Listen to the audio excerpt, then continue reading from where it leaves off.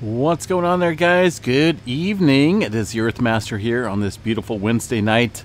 June 8th, 2022 is the date, about 7:24 p.m. California time. A latest quake shows some movement with a 1.6 earthquake here along the California region. Looks like a little bit of uptick in earthquake activity around the area of Southern California. Looking at the globe, seeing a dramatic increase here, though. Off the coast of, looks like Costa Rica region, seeing quite a bit of swarming. Look at that amount of earthquake activity right there on the globe. That's quite a bit, folks. Let's go ahead and check out the latest activity. Actually, before we do this, I want to give a real quick shout out to the folks here that are members of this channel. We'll just take a couple quick seconds here to recognize these super fans. Still in SoCal, one of our newest members. I'm Jesse02, Julie, Seismic Coy Wolf. We got two Roberts right here. You guys know who you are. We appreciate both of you guys. The Fly Lady, John, Jay Fuentes, 347, Albert Sanchez Jr., and Dolores. Some of these guys right here, actually those guys right there are some of our longer time viewers first joining this channel. And of course, if you wish to join and to get some special perks and icons and emojis here on this channel, you guys are more than welcome to join this channel and to get to possibly see some behind the scenes activity here with me and Miss Mimi's. Right now I'm kind of posting some more personal type items here, gardening and family videos from around the farm here, the Earthmaster farm, so to speak. So get in on the action and join this channel if you wish. And a big shout out to those super fans right now. All right, what do we got going on here? USGS not showing a whole lot here on this map where we've seen that swarming. So we're going to open up the EMSC model here real quick and take a peek at what's going on here in the region. A pretty intense swarm of activity into the area down here. Let me see if I can zoom in here just a little bit more. Sometimes the EMSC model is a little spotty. Okay, so this looks like these guys are issuing a lot of this activity near the coast of Nicaragua. All of this activity within the last few hours, so quite a bit of swarming going on in the 2 to 3 range. There's been a couple 4s in there as well. Got a 4.2 there about 4 hours ago. So a lot of movement here into sections of the Middle America Trench, although some of this activity is not down there. It's not way down there that we would expect to see. It's more shallow movement up towards the subduction zone itself. There is, well, these guys, USGS, I really wish they would show more activity. But they're only showing one 4.2 there from earlier into the Middle America Trench, about 15 kilometers. But we're seeing a lot of shallow movement off the coast here. Got to watch this area pretty closely. It's very capable of producing some major strong quakes. This is a trench zone, a subduction zone. These guys, or at least these subduction zones, are known as some of the strongest earthquakes on Earth. So got to be very cautious here because we don't need a major tsunami up and down this region. That would not be good. Pretty highly populated tourist spots down there. What do we got here in Southern California? A little spotty activity on the 2.5 range. We had a 3.6 here north of the Garlock fault structure. Now, I'm still not 100% certain which fault was struck on. I know there's some specific faults here, but I didn't get an exact area, but it's definitely up there in the mountains. It's pretty shallow, about 5.2 kilometers below the surface for a 3.6. Far as specifics go, looks like a few folks did report feeling this earthquake around the Bakersfield area and within the region of the epicenter. So yeah, a little bit of activity there. Boatfish area, Lake Isabella, Weldon, Caliente, California. Couple folks there reported feeling that earthquake. Not a big one, but hey, a 3.6 definitely making the news there. And also some activity down here on the southern segment of the San Jacinto fault zone. This activity earlier this morning, but still right next to, what do we got right next to it, folks, right? You don't want to mess with this. You don't want to see any type of activity very close to the southern segment of the San Andreas fault. That guy or that girl, however you want to pronounce it, that thing is sleeping. It's been sleeping for 300 and something years. When it wakes up, it will wake up with a bang. Trust me, it won't be no joke. Latest quake here shows some movement here at 2.4 in the mix of the activity here in Southern California. Just coming in here, actually. Looks like 0142. These guys are late. These guys are always late here. So about 45 minutes ago or so in this area of Southern California, there's some of that activity swarming down here east of the Borrego Springs. Nothing spectacular down here around Salton Sea area or the southern segment of the San Andreas Fault, but remember, this is only about 10 miles here or so from that major plate boundary that's been locked and loaded for many, many years. Looking up north here into the I kind of have to back out here to get the broader view of the wide-scale activity that's kicking up here throughout the portions of Southern Cal, stretching into Nevada and Utah. We've got a line of activity stretching up here. And this area is always under quite a bit of dynamic stress here from the North American Pacific Plate boundary. And there's no major activity, nothing major. If you look at the 2.5 and above, nada. But there is quite a few microquakes out there throughout the desert of Nevada, stretching up north of Las Vegas into portions of Utah. And all kind of heading up towards the Yellowstone area, but not a whole lot going on up there right now. We'll check out the seismographs there in that area in just a little bit. Pacific Northwest. Actually, let's go to Northern California. What do you see? Nothing. Zip, zero, nada here in this area of Northern Cal. Looks like look at this, folks. Look at this. So, if you watched a couple of my videos, you know I've been talking about the lack of reporting here around the Cobb Mountain region over the past couple days. I'd say the last week, nobody was reporting any earthquake activity. So I started to check out the seismographs, you know, the seismic stations here that monitor earthquake activity around the Cobb Mountain region, and I couldn't access it. That was from this morning, I believe. If you check that out, you'll see what I'm talking about. Then all of a sudden, wham, bam, thank you, ma'am, a whole bunch of earthquakes going on up here on the map all of a sudden. So either they were in a pause of productivity, meaning the hydrothermal fields out here, the calpine energy solutions that create earthquakes by injecting sewage, raw sewage down below to create steam, energy. They found an excellent way. Humans are interesting creatures, there's no doubt. They are very... Some of them, I don't know what they're thinking, but these guys here figured out a way to produce energy by injecting raw sewage from all the folks down here in the Bay Area, goodness, and sticking it down there below the earth into the hot area, creating steam and creating energy, but also creating earthquakes. So, but take note, it's a pretty significant number right now, 26 epicenters of earthquake activity here around the Cobb Mountain area. And over the past week or so, they only reported maybe a handful. So it looks like those folks might be watching my video.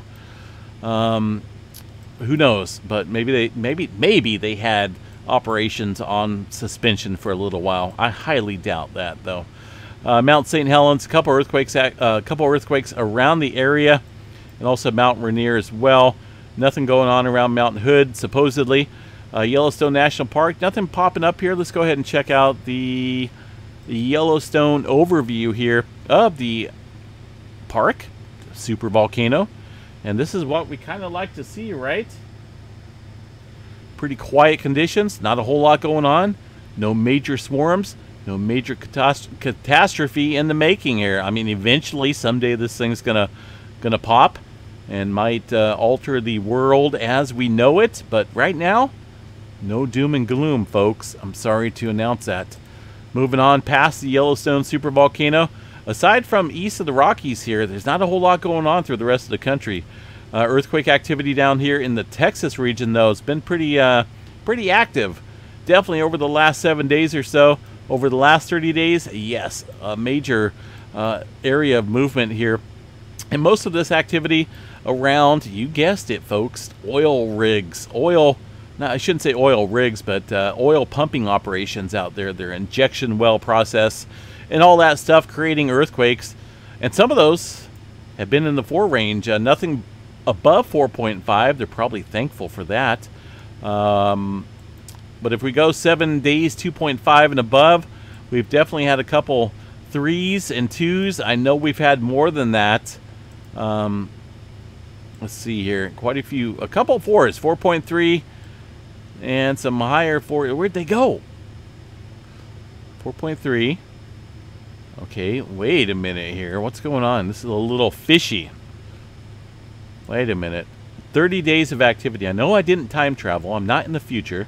Could have swore I just talked about this in the past couple videos. Maybe I need to back out a little bit. That's right. So this area, getting ahead of myself, this little area didn't see any 4-pointers, but in general, definitely in general here within this oil-filled operations, we did see some further 4s. And they're on there on the map. 4.6, Western Texas, a couple other 4s in the mix as well. I was just kind of zooming in on that one area. I was like, wait a minute, did these guys pull a little magic carpet trick? All right, let's go ahead and back out of here. So activity definitely kicking up there in Texas today. Eastern part of the country, all quiet. Not a whole lot going on throughout the new Madrid Zone. A couple earthquakes up here north of the Puerto Rico Trench. You guys notice that? Some upper 4s. This is something you got to watch pretty closely here because this area is very capable of producing a significant size earthquake here. The dynamics and the slip rate in this region can produce an upper 7 or lower grade 8 in this area of the Puerto Rico Trench. And that type of earthquake here would not do good in this region. It could produce possibly a tsunami along the eastern part of the coast, and not to mention around the area of Puerto Rico and all the other islands out here. That wouldn't be good. So kind of watching this little swarm of movement that kind of took place here early this afternoon, actually late afternoon time frame. A couple upper 4-pointers. So watch that pretty closely here. That's no joke. Something you don't want to mess around with. The rest of the area, aside from the activity we've seen on the EMSC model, some movement around Colombia and Venezuela. This activity from late last night and one earlier this afternoon in the Colombia range. The rest of South America has kind of died down following that movement we've seen there. Well, a couple days ago, or I should say yesterday, right? It's been over 24 hours now since we've seen the, what was it, 6 point, let's see, where'd it go?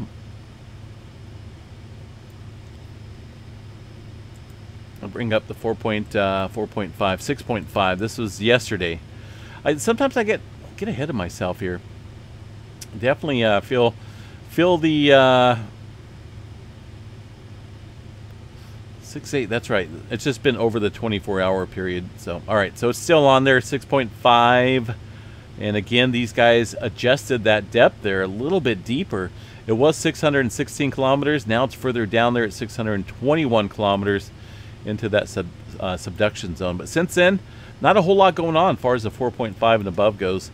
Looking at the big island of Hawaii out here, typical movement.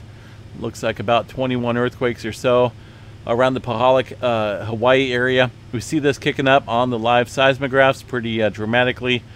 2.5 latest quake there, around 33 kilometers or so into the typical zone that sees this activity that's been ongoing since about 1960 or so. One earthquake out here around the Kermadec Islands. Still watching this area for potential large-scale movement. And a 5.0, no, I'm not talking about 5.0. I'm talking about somewhere above a 6 and higher for this region. We've seen a lot of adjustment down here south, a lot of adjustment here north, with only very minimal adjustment here along this plate boundary, which is a subduction zone. And it really hasn't seen too much activity recently in terms of larger scale movement. A little spotty activity up around the bend here, up into areas around the India area. Excuse me. And also way up north here into Russia. Seen an earthquake earlier, actually late last night time frame. Atlantic Ocean, all pretty quiet. Check out the tremor map tonight, looking at 12, whoop-de-doo, right? 12 measly epicenters of tremor underneath Roseburg, Oregon, making up the map tonight. I travel up here quite a bit through Interstate 5. I've stopped in there quite a few times for gas. I love the mountain ranges up here to the west and east of there. I don't really care for the valley. But, yeah, a little bit of trimmer activity up there tonight. Looking at the, we'll go ahead and pull up Mount St. Helens again because we kind of want to know what's going on there, right? Still earthquake activity. It has been going on for quite a few weeks now. Looking at the latest activity here over the last couple hours, obviously. Seismograph readings there. Don't have to have a specific degree on your wall to figure out that these are earthquakes. Looking at the previous UTC time, which is our afternoon and evening time frame, only a little handful of quakes there throughout the region. One here as well, afternoon time frame. But aside from that, not a major swarm going on.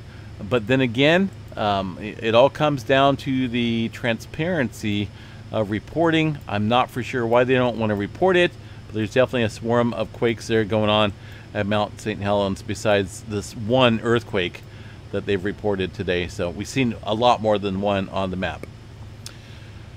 Solar weather activity, folks, there's not a whole lot going on throughout the region. We've seen that earlier in the update. Things are green across the board. If you're hoping for any type of auroras, right now it's not going to happen. There is a little bit of amplification though. KP index around 2 with a little bit of higher latitude possibilities. These guys only forecasting a 15% chance, but sometimes we get these oddball space events going on and an opening in the magnetic field that allows solar wind stream to come in. Right now there's a little southward tilt, a little bit of speed elevation here, but the density and the temp all kind of minimal. So not expecting a whole lot of possibility when it comes to the auroras up there at the higher latitudes. No major sunspots facing us right now. We got a little one popping up. Earlier this morning, this thing was blank. So I'm surprised to see something pop up out of the blue. I was kind of looking at my screen here for a little bit. I'm wondering, is that a spot on my computer screen? Do I need to maybe go wipe it off? But as I move it, I can see the well-defined sunspot there. So obviously it's circled. So all right, guys, have a good night. I'm going to get out there and attend to the barbecue. And again, we welcome all the members here to the channel. And going to be giving out some special discounts to those folks that want to join here on the channel. To include like merchandise and also some free decals and whatnot. And we will be giving out probably some merchandise, maybe whether it's a shirt or a hat, to those super fans that join this channel. So make sure you sign up to be included in some of those perks that are coming up. We're closing in pretty closely here, folks, on 75,000 subscribers. It's getting close, but it feels so far away, guys. Got to make that happen much sooner. I'm hoping to get this. I was hoping to do this giveaway here come July, but let's see what we got. Let me see what we're at right now. Stand by for just a second while I pull up the subscriber count. We are at 73,861 subscribers. So we need a little over 1,000 more subscribers, and we can make it happen, folks. Make sure you subscribe to this channel. If you're just viewing this channel, subscribe. And make sure your friends and family subscribe as well. It helps out a lot, the YouTube algorithms, when you like and when you comment on this video, and also when you share the video, whether it's via Facebook, YouTube, Instagram, TikTok, all those social media outlets, whatever you guys use. Make sure you share videos of the Earthmaster on that platform, on any of those platforms, which helps out the YouTube algorithms. So we can get to 75K. We have stuff to give away, and it's just sitting here. So let's make it happen soon, folks.